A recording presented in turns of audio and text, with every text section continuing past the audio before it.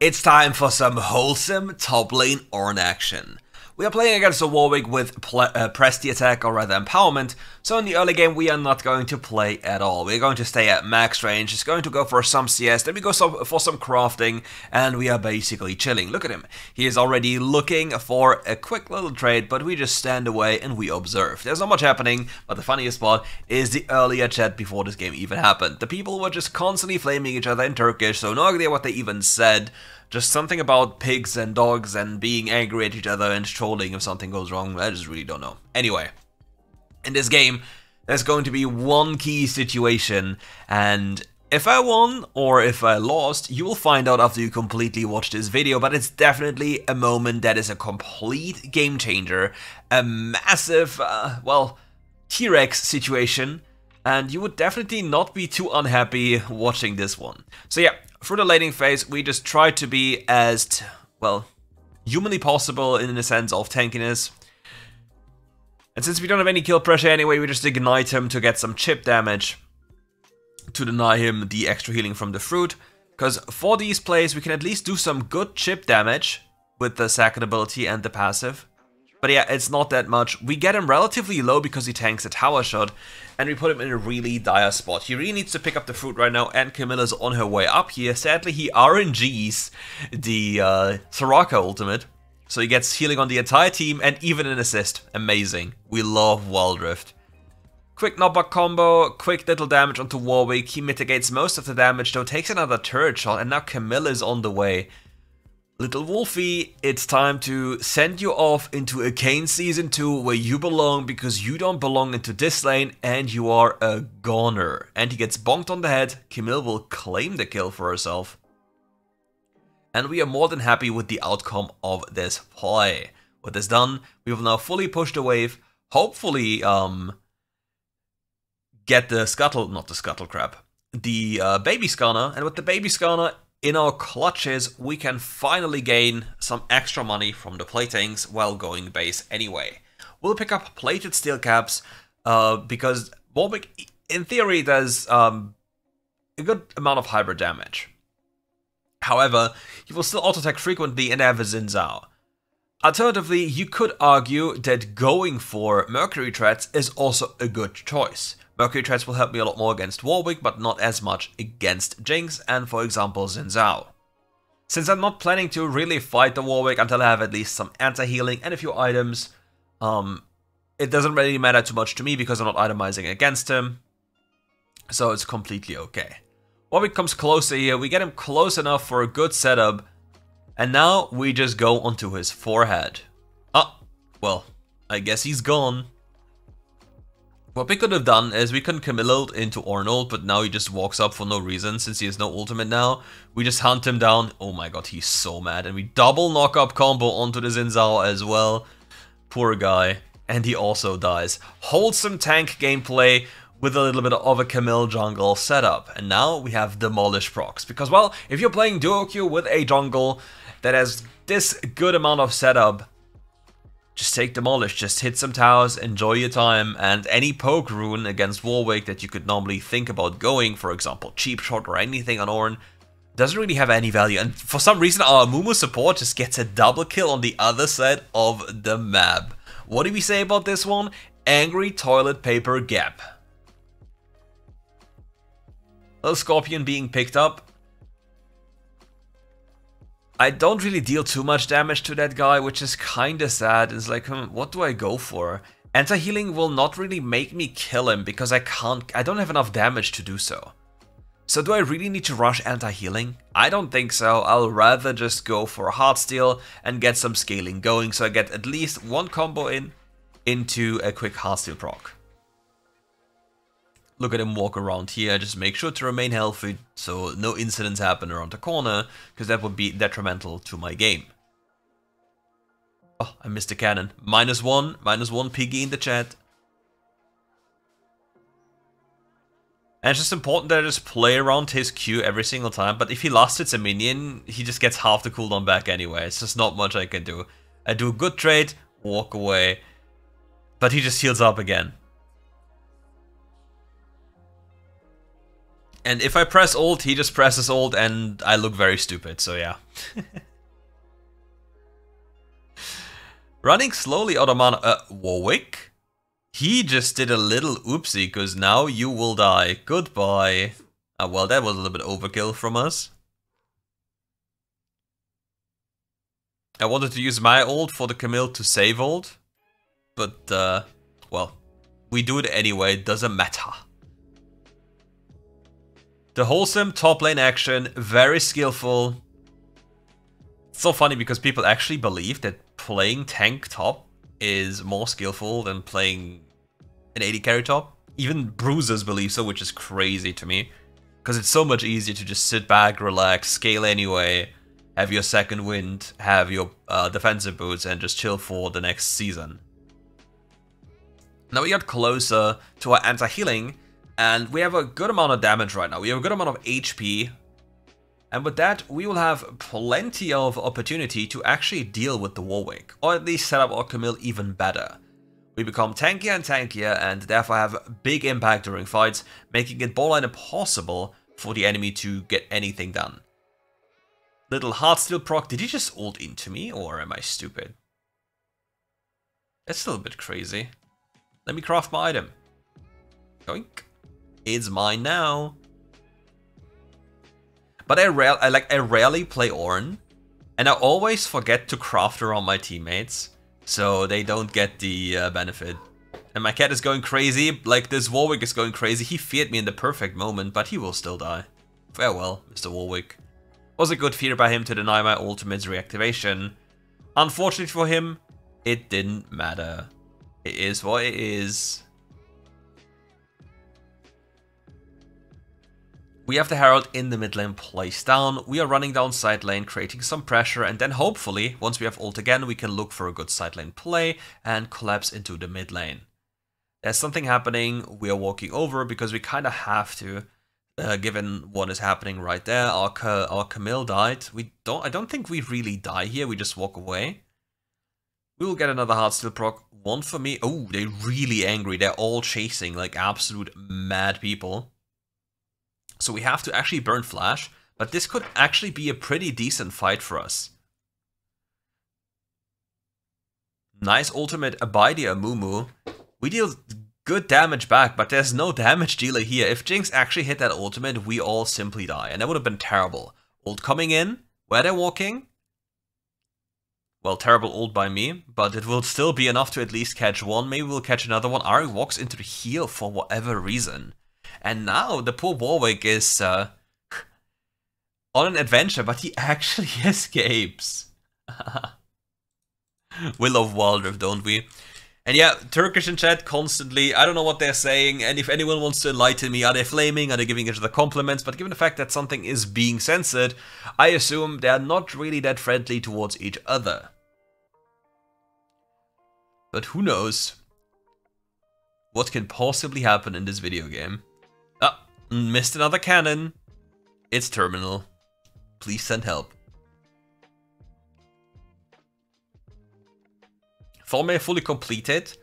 The reason why we fully complete Thornmail is since we have Heartsteel defensive boots and a decent amount of HP, Thornmail is going to reflect a big chunk of damage. Yeah, that is not gonna happen, my friend. They'll just kill the tower, get the reset, zoom around, and yeah, we will have some bad times happening. So we'll just deal with the Warwick on the other side. He takes a good amount of damage, as you see, with the power of Thornmail. Makes it definitely a lot more problematic for him to actually just run us over. But the Warwick, the Sniffer, again Season 2, hunting down my angry toilet paper. And actually succeeding in doing so. Therefore, we are not really that happy about the outcome. Now, Mr. Xin Zhao is on an adventure to steal away jungle. And I don't know what he is saying again. I think he's crying about something. So yeah.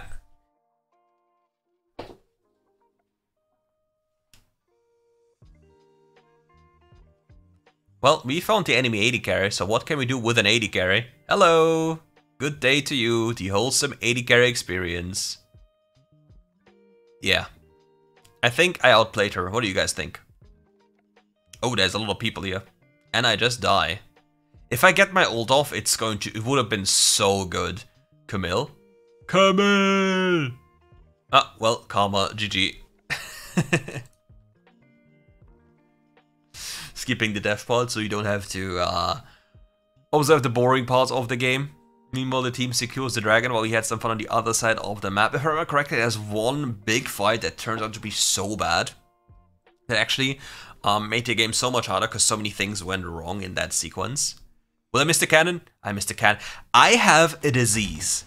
I have an illness. My cat has the zoomies. She's running behind me. It's currently 7 in the morning. I just recently woke up. I played with her and she's zooming around. Her eyes are the size of the globe and she's zooming around, wiggling with her tail, wiggling with her butt, looking at me and just jumping. I don't know what's wrong with her. I think she took some substances. Some catnip overdose or something. I have no idea. Anyway, back to the real... I missed another cannon. Can somebody please tell me in the comment section, how many cannons did I miss? How terrible am I? Got that one though. Got him. What is my toilet paper doing? A moo-moo? A moo-moo? I guess. Very interesting choices by the Omu bro. Angry toilet paper, definitely not on my top 10 friend list. But it is what it is. What can you do? Oh yeah, and if you're watching this video and you're still interested in buying Fiend Queller skins, first off, don't over gamble. Don't spend too much money you don't have. Don't go into debt or anything because these skins look good. But if you want to save some money, use code Crux10. Check the link in the description below and join the server. That way you can save a lot of money if you're interested in buying Fiend Queller skins, so don't forget that one. Looking for another adventure up here with the Camille. Having my Abyssal Mask very soon. Crafting it as we speak. We have peaked now. I don't think I've given a single craft to my teammate. I'm such an amazing teammate. Okay, this could be insanely massive. Hit the ult. The enemy is now packing up. They get CC'd once, they get CC'd twice, and it's a Vombo. Enemy AD carry located. Flash on top of them. Well, bye-bye. They're dead already. Uh-oh. Vorovico. We'll get him. Get his ass. Bonk. We got him. Meanwhile, Xin Zhao is zooming away. Okay, now I remember this. Look at Vladimir. He's pushing, right? He is pushing. There's only one person alive. Karma is 1 HP. Vladimir flashes in and dies. He managed to actually die against the Karma with no HP, diving under Nexus. We just wiped them without him being there. He pushed bot lane, which is fine, right? But then chooses to die against air. How do you like that one, chat? How do you enjoy this crazy experience, which we call WildRift?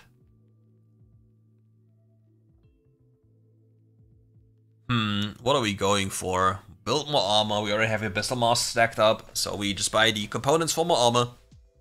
And we're looking to get a Mantle of the 11th hour, 12th hour, 13th hour. I always forget about the name, because who in their right mind calls it Mantle of the 11th, 12th, or 13th hour? Just call it, I don't know, Mantle of Brokenness. I really don't know. I always forget that one, which is completely my fault, but gotta complain somewhere, you know? Oh, Karma, Charm connects. Oh my god, Senna. Where did you go, bro? Did you see that bonk? Got him! Xin Zhao, you're on the hit list. You will not move. Just move, bro. Just play, yeah? Just play. Just play.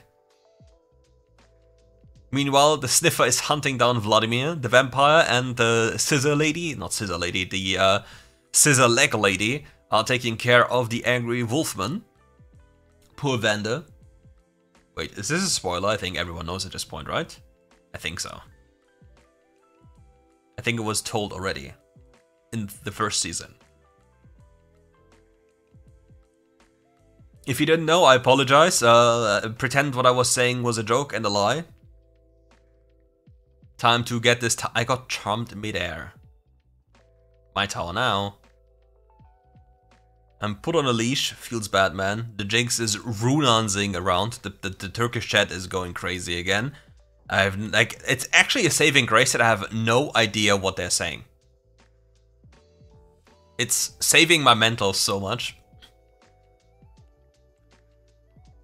And now, this part is terrible. Okay. We randomly take a fight here for no reason. We go here to assist. Okay, we are walking away. Jumping over the wall here. Everything is still fine. We get another pickup. And now, the sad part happens. We get an old knock-up. Okay, the sad part is I get whiffed back or dragged back by the Karma ult. So my E is buffered and I just jump into my little, what is it called? Pillar. And now, technically speaking, we lost the game, and I'm just telling clear wave mid with R, like the next wave, if they choose to finish, which they don't. I think they could have at least attempted to. And we have more flame and probably more flame in the chat. Them being very angry at each other when both of them are running down. The Mumu has GA, by the way. You see, he has Guardian Angel. He has a Guardian Angel. So the quality of these games is immaculate. The highest level of gameplay on the WildRift server.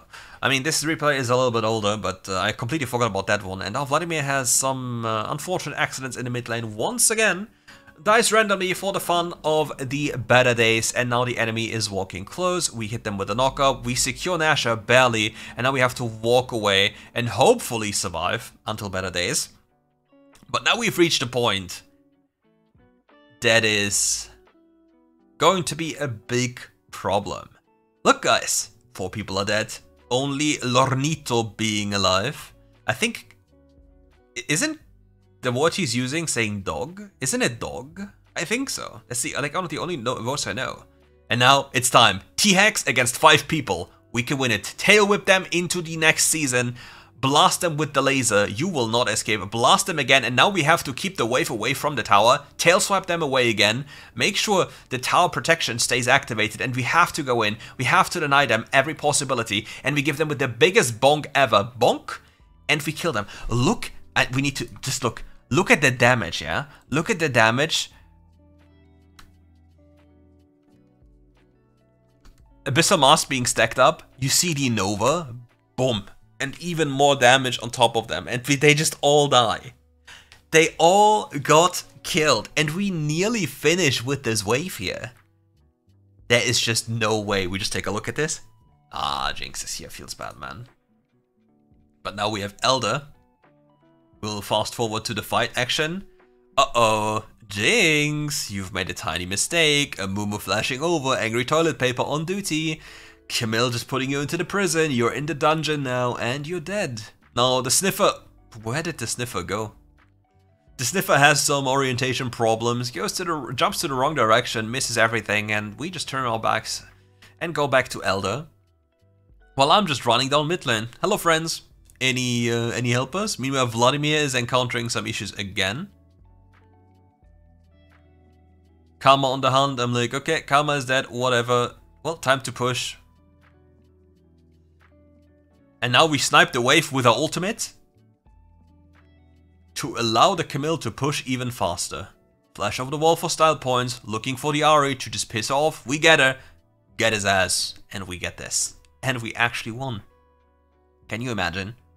The wholesome tank experience, the WildRift extravaganza, the mental destruction of all times. League of Legends, WildRift. If you enjoyed the video, leave a like, subscribe to the channel, and make sure to come back tomorrow for another video. And if you enjoy more of these videos, let me know in the comments below. I try to mix up the content here and there with different videos. And if you enjoyed, let me know in the comments below, and we'll see each other for more tomorrow. Bye bye.